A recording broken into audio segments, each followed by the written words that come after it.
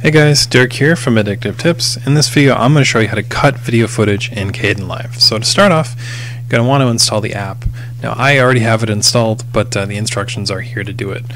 Once you've got it installed, you need to open it up like so, and you need to find a video to cut. Now as I record a lot of videos for this channel, I've got a lot of footage here. Now, I normally do everything in one take and nothing really needs to be edited, but sometimes I gotta cut stuff out. So let's go with the CX Spectrum video here. I can just add it like so, and it will add it to the it'll add it to the project bin. I can then add it to my timeline. As we can see, the audio is here.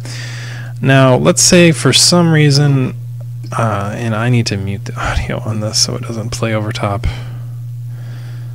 But so as we can see, we've got a lot of stuff here. Now let's say I only want this section of the clip. What I do is I can select the viewfinder like this, or I can just click play and let it go through till I find the part that I want, and I can stop it exactly here. And then I click on the scissor button, cut, and now I need to find my second point that I want to cut. I can look through and just find it and click, or I can let the playback keep going until I find the exact portion that I want to cut it out at.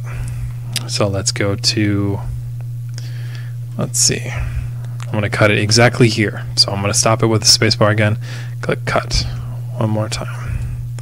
Now once I'm done, I can click the mouse button and I can delete this and I can delete that.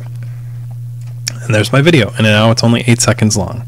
Now from here, I can click render, select my format. I usually do MPEG-4, MP4 or whatever.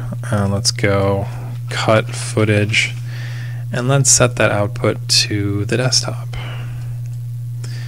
Now I click render to file, and it will quickly render to my desktop. It's only an 8-second file just because I want to show you the whole process. If it was a long video, we would be here all day.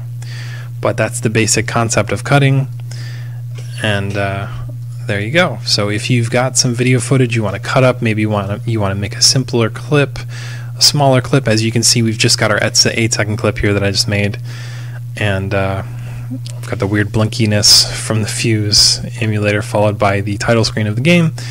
If you just want a small clip, you want to cut around some footage that you got, you can always do that. Anyways guys, I hope you enjoyed this video. Just a quick little guide on how to cut footage in Kdenlive on Linux. I hope you enjoyed this video, and I will see you in the next